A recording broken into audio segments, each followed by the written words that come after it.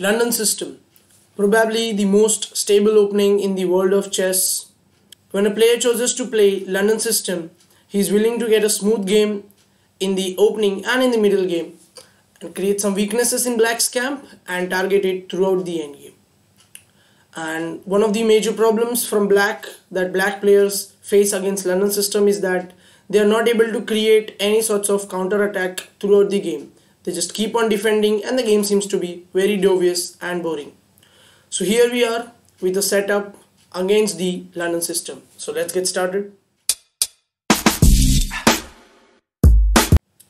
London system starts with the move 1 d4, knight f6, bishop f4, and now you directly play c5 hitting the center, e3, d5, knight f3, knight c6, all standard stuffs, h3, making the h2 square available for the bishop on f4 because sooner or later the bishop has to drop back to the h2 square, g6, and now at this point white has got 2 to 3 options. Either he can develop his bishop to e2, d3 or b5. It's a matter of choice, but bishop e2 seems to be very much logical and sensible.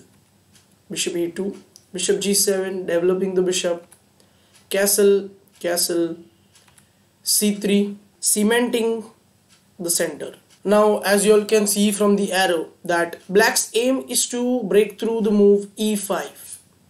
But currently black can't do it because white has got 1, 2, 3 supporters on the e5 square and black has got only one, that is the knight on c6.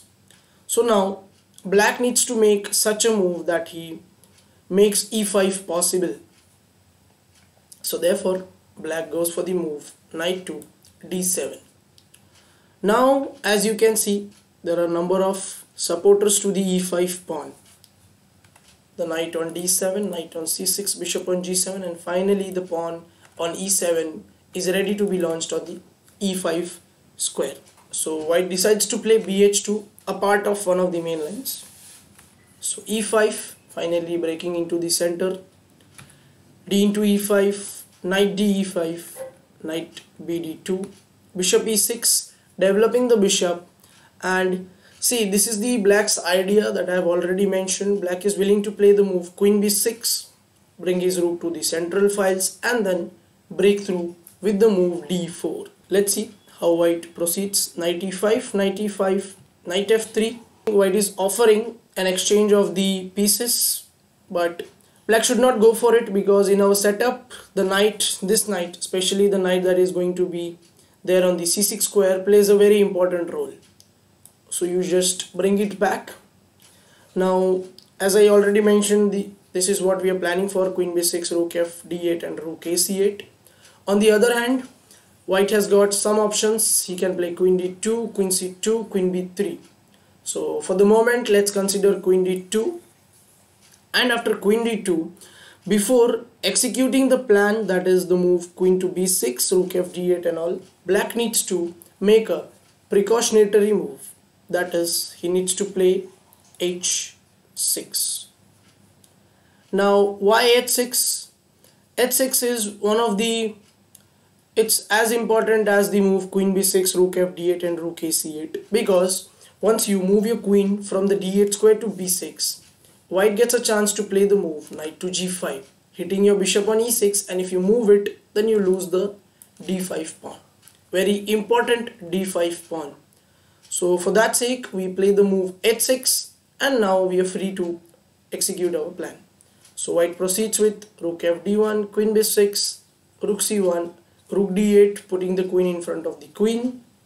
So the queen decides to drop back, queen c2, rook c8, queen goes back, and as mentioned earlier, finally we execute our plan, that is the move d4. Breaking into the center, cd4, cd4, nd4, nd4. If you want you can exchange more pieces, takes, and finally bishop takes on d4, hitting b2 and f2 at the same time. This was just a line. Maybe white has got some more chances to keep it simple and stable as usual. This is what white does in throughout the game. when they play London system. But yes, definitely black has got some counter chances. White needs to struggle. White needs to, if not struggle, then at least white needs to give a thought to respond to the black's moves. So this was the setup against the London system. If you like the video, give it a thumbs up, share the video and subscribe to YCG and stay tuned for further updates.